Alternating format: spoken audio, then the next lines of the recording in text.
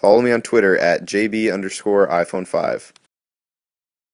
Hey guys, what's up? Someone asked me about what is the best text-to-speech app on the iPhone, but there's actually one built in. So what you're going to do is go to Settings, tap General, then scroll down to Accessibility, and then tap Speak Selection. Make sure it's turned on. Go back to your home screen, and then we'll try it out real quick. So you just highlight it, and then you tap the Speak button after it's turned on, and it will speak the phrase in the same voice that Siri uses, which is really cool. So yeah, like I said, this is a really easy thing to do.